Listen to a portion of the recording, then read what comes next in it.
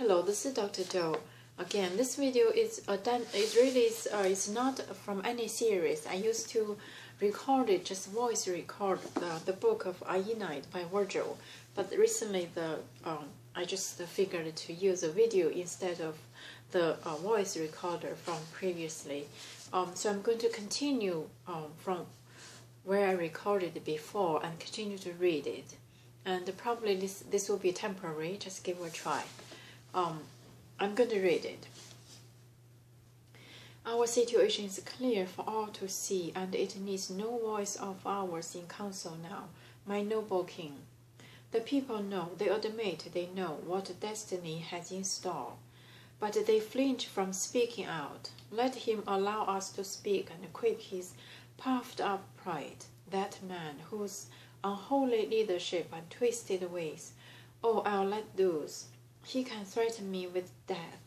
So many dealing lights among us he snuffed out that we see our entire city plunged in grief, while he, trusting that he can break and run, attacks the Trojans, terrorizing the heavens with his spears.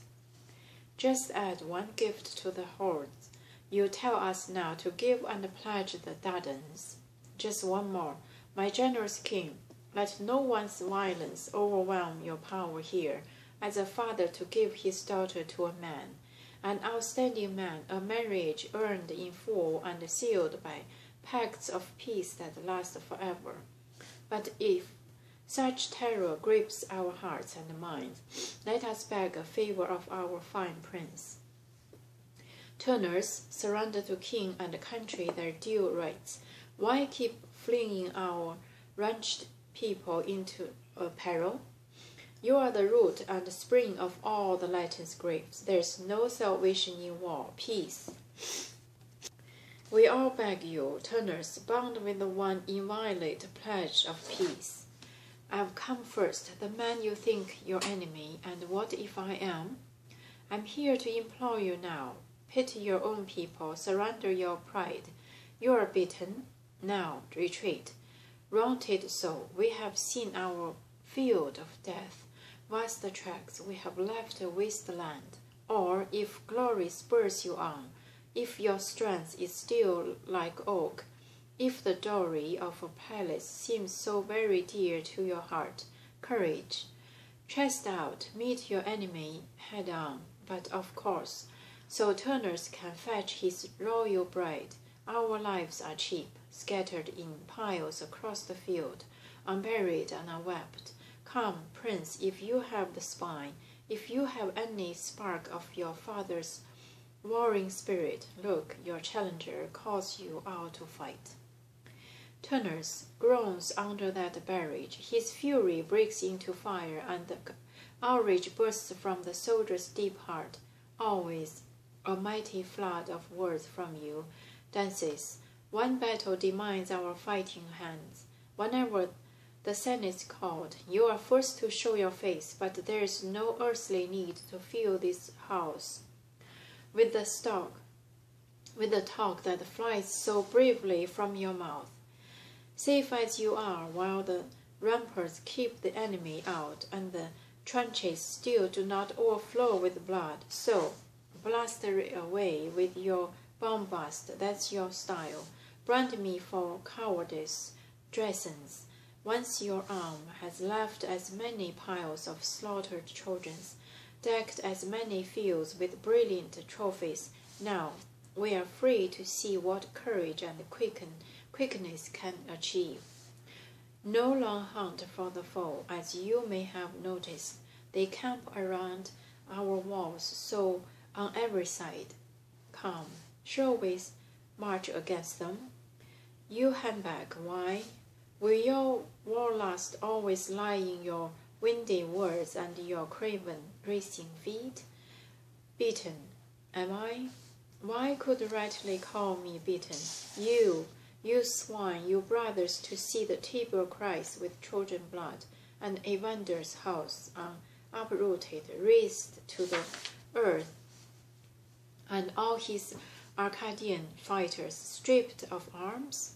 That's hardly the man that Pandarus and Bitias met when those who giant confronted me and the 1,000 men whom I, in a single day, set down to hell in all my triumph, trapped as I was inside the enemy's rugged walls.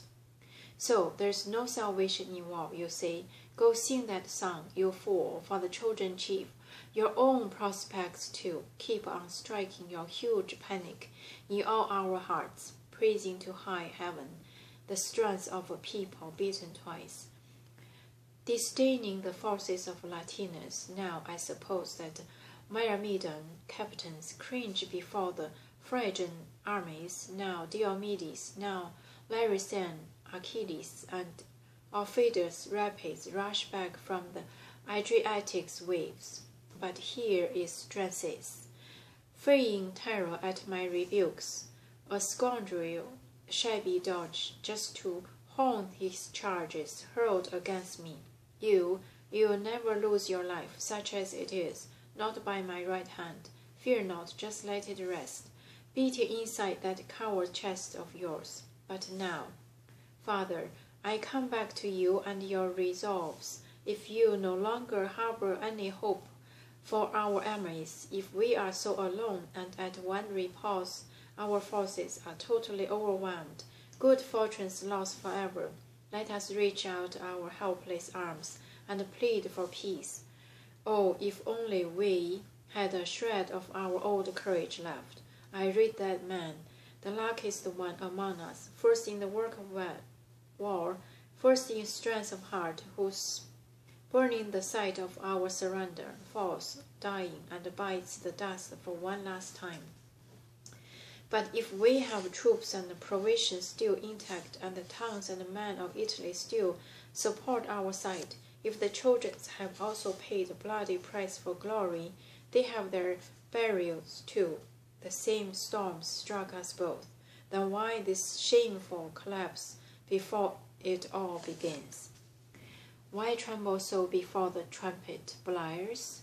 Many things, the runs of the days and the shifting works of fickle time, have turned from bad to good. Many men has two-faced fortune cheated, only to come back and set them up on solid ground once more.